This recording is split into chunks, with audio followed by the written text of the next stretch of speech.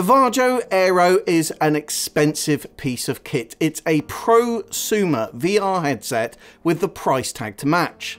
It boosts Steam VR tracking, dual mini LED screens with a whopping resolution of 2880 by 2720, eye tracking, which supports foveated rendering, and we'll talk more about that later on in the video. It's got automatic IPD adjustment.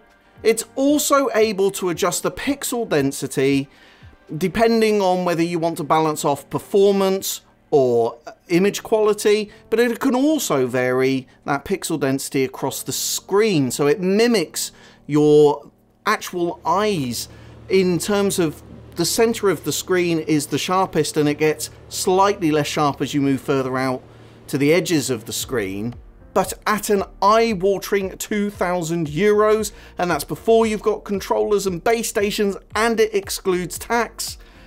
Is this headset really worth the cash? So let's start with what's really good about this headset. The IPD adjustment is excellent. It's completely automatic. There's little motors that move the lenses backwards and forwards. You pop the VR headset on and it does all of that work for you, so it really is very simple and straightforward. And that ease of setup is equally true with the VARJO base software, which I have to say is very stable in comparison to the likes of Steam VR and Oculus, and it's also got excellent comfort. It's got a halo band style strap on it, but it doesn't put excessive pressure on my forehead, as I found with the Cosmos. Very comfortable. It's got lots of adjustment, including being able to move the headband up and down, which makes getting the headset on and off much easier to do. It's got really nice soft padding on it. The facial interface material is very pleasant. I don't feel at all the need to get any kind of replacement foam material for this headset. Now, there's a very good chance if you're looking at this headset, you've got a pretty beastly PC to go with it, but you might be concerned given how high the resolution is. You might be worried about what sort of performance you're going to get out of it. And this is the beautiful irony of this headset. In Microsoft Flight Simulator and DCS, I'm actually getting better performance on this headset than I'm getting with my Reverb G2. Now, it's got a much lower resolution, the Reverb G2, at 2160 by 2160 per eye. And surely you must be thinking that doesn't make any sense at all, but let me explain. The VARJO Aero makes use of eye tracking, and it combines this with what is called eye-tracked foveated rendering. So wherever you are looking on the screen is nice and sharp. The image elsewhere, it lowers the resolution down in order to be able to boost up the frames. So despite having an overall larger resolution for each eye, it's actually demanding less work from your PC because it's lowering the resolution where you're not looking. And the image quality on this headset is absolutely sensational. It is without a doubt the best quality display I have seen in a VR headset. It's like I'm looking at a monitor, and it feels like a 4K monitor that I'm looking at. This headset has aspheric lenses. Unlike Fresnel lenses, there are no ridges, so God rays are completely eliminated. It does, however, result in some slight distortion at the very edge of the image. It's noticeable when you first put the headset on, but within 10 minutes of play, I had forgotten about it and was just completely besotted by the beautiful image. Tracking is excellent, of course, because it makes use of the Steam VR Lighthouse tracking system, so you've got sub-millimeter tracking. There's no headset drift like I get in the Reverb G2 on occasion that makes use of inside-out tracking. The VARJO software is excellent, and there's no need to use Steam VR with any of the sims that I fly, so Microsoft Flight Simulator, DCS, and Elite Dangerous all work natively with the VARJO software. A little bit of tweaking required with Elite Dangerous, but they make use of something called the OpenXR render API. This is a slightly different way of rendering scenes than, say, Oculus or Steam VR use. It's actually a much more efficient way of rendering those VR scenes, so you do get a nice little performance bump, and you don't get the sort of degraded performance that when you're using you know, Windows Mixed Reality and Steam VR at the same time, where those two things are talking to each other. So make use of the OpenXR render pipeline and do that natively within the VARJO base software. I'm able to run and maintain a DCS and Elite Dangerous, both at a very steady 90 frames per second. Microsoft Flight Simulator is typically in the high 70s, low 80s, depending on my settings and the place of the world in which I'm flying. So this headset is visually beautiful, it's comfortable, it's feature rich, and the eye tracking really does help it deliver really, really blistering performance. So what don't I like about it? And my single biggest gripe with this headset is it has a dreadful, almost non-existent audio solution. It has no speakers at all. It does have a 3.5mm jack that you can attach some like dangly headphones to if you want. I've chosen just to use my Corsair headset. That works perfectly well, and I am, in all fairness, able to get headphones over the VR headset pretty comfortably. But the complete absence of a mic on this headset is, for me as a content creator, a little bit of a deal breaker, particularly when I'm streaming.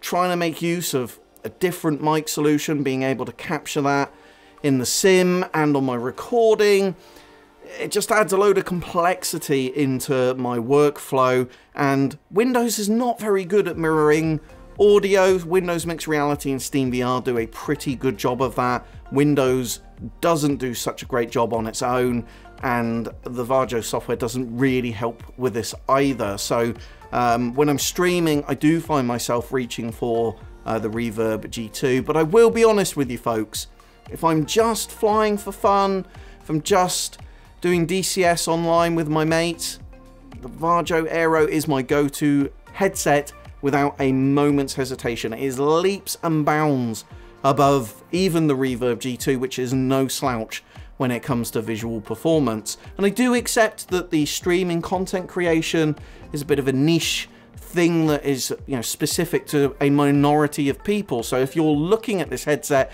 you're not going to make content, not a deal breaker, but I would think carefully if you are making content of some description.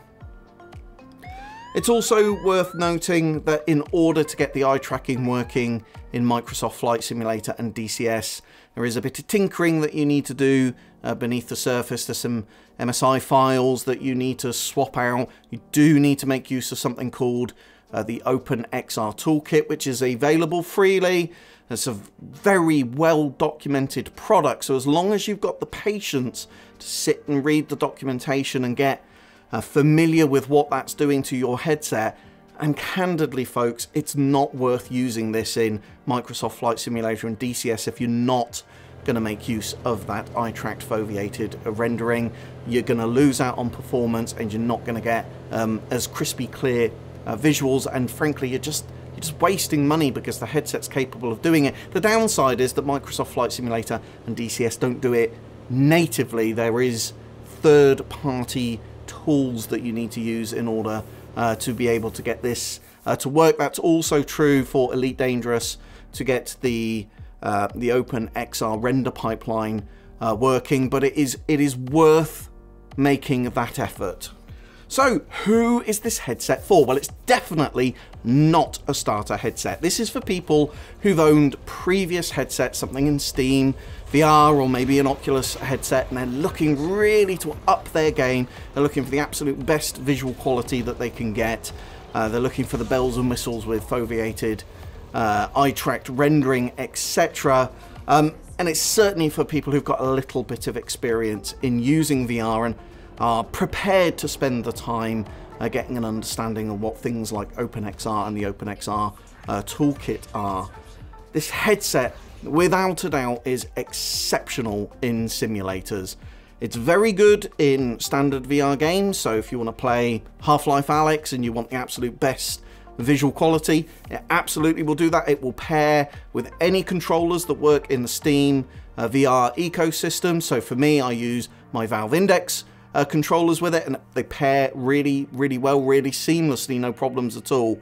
But I really do feel like at the heart and soul of this headset, it really was intended for simmers, because that's where it really, really shines. Now, if you're looking for something that's really simple and easy to get set up, you just want to wade into games and you want access to a good marketplace where you can buy games, this might not be the headset for you. You can, of course, use it with Steam VR and it integrates fairly well, but you're not going to have quite as slick an experience as you would, say, with the Oculus Store. Now, that said, the VARJO base software is easily the most stable, the most consistent from a performance perspective that I've used. And even new VR headsets, such as the Pimax Crystal headset that was recently released, if you look at the resolution, it's broadly on par with the VARJO Aero. And the Aero is a little bit more established. It's been out for a good few years now. All those teething problems have been ironed out, and you've got a stable ecosystem. And you know, the Pimax has not even really got its eye tracking working yet. Now, it is expensive. It's 2,000 euros there or thereabouts. That's excluding tax. That's excluding base stations. That's excluding controllers. You don't need the controllers, by the way, if you're just using it for sims.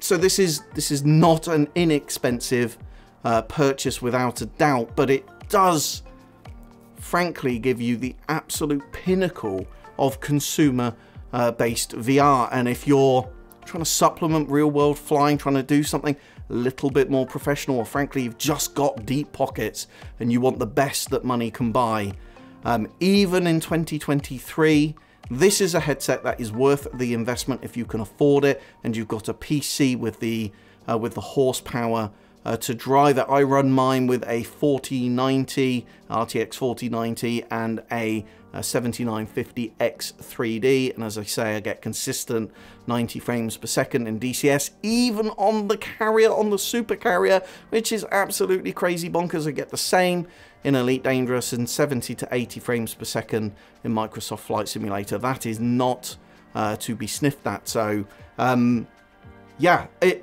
it's prosumer grade, and it's the best.